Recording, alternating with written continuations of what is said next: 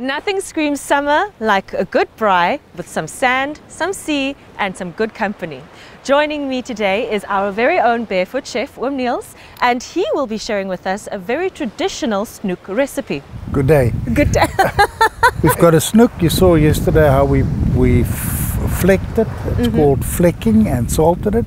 And that's a big part of the preparation of it. It's got to be cleaned properly and salted because the salt normally drains the water out of it and it makes it firmer because you can easily get a pap snoek.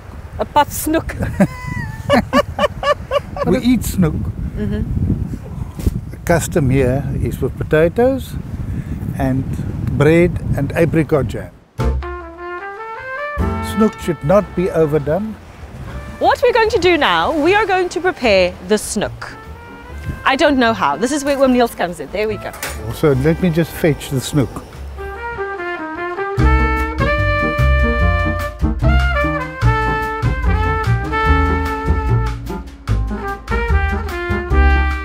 Ah, yes, beautiful. When it comes to kitchen tools, and you don't have a lot, what would you use for this process? Just your hands? Your hands? Your personality? Will work. Personality won't smear the snoek, Marty.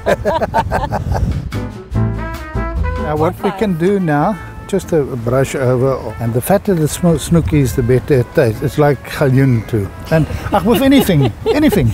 If it's fat, it's nice. It's fat, it's nice. The bigger the better, they say. You can tell by the skin on the stomach. It's very thin. Now a fat snoek would have a thick stomach lining like that. Like that. If a snoek is not flecked and you touch it here in that area, if it's rough, the snoek is fat. We will first put it on and brown it on the flesh side. It mustn't have lots of heat, so you put it on a slow heat and you braai it until it starts bubbling. You're slicing the lemons for decoration because presentation is key. I've got some celery here. I would like to add that. I'm going to put that into that mixture too. Now we need a bit of chopped parsley.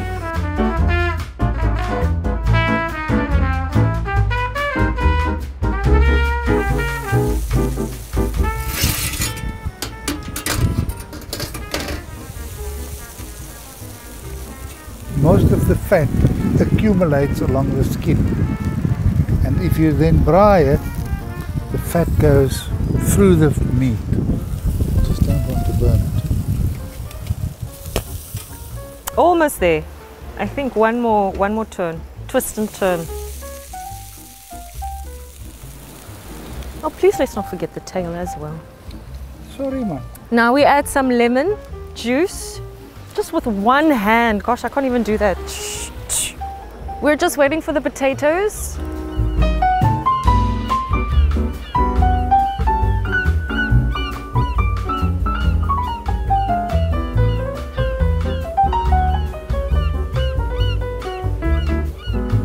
Here we are with the final product.